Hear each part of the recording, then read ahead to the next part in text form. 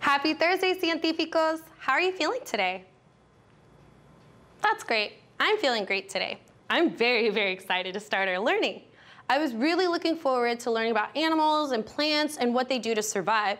So much so that I actually got something for us to observe together instead of just pictures. Would you like to see what we'll be observing today? Buenísimo. Today, we will be observing a crab, a real one. I caught it yesterday with my partner. And I also took some pictures while we were out. Let's check them out.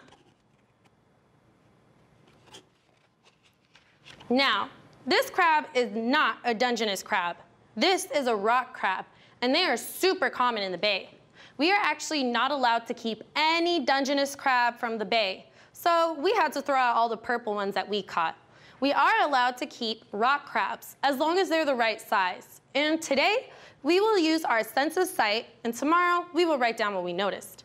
So let's look at and identify the body parts that we can see. Then we'll ask ourselves, what does this crab do or maybe have to help it survive?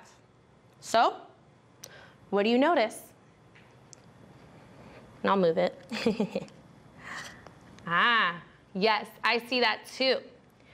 These front two leg-looking pieces are actually the pinchers or claws.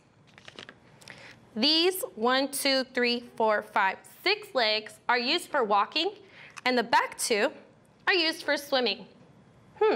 Very interesting. Now I'm going to tap this crab. Do you think the outside of this crab is hard or soft? I agree, it's hard.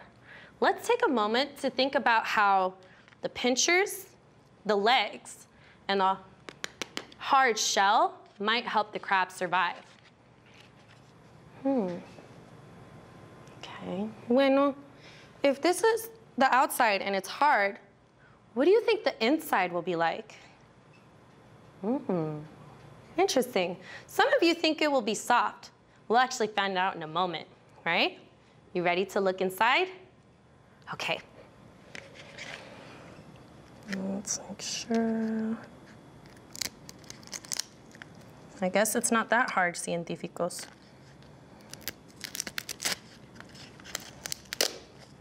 Oops.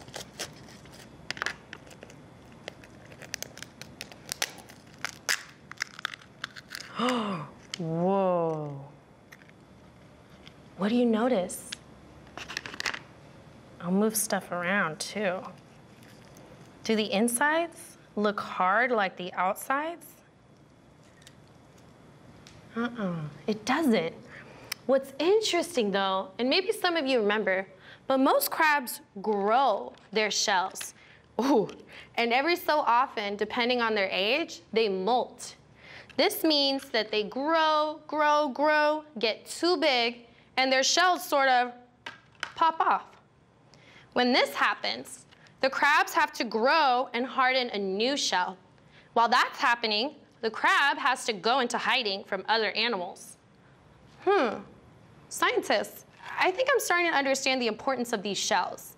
But our time together is coming to an end, so we'll have to conclude our learning tomorrow. I'll keep these parts so we can still make observations with them.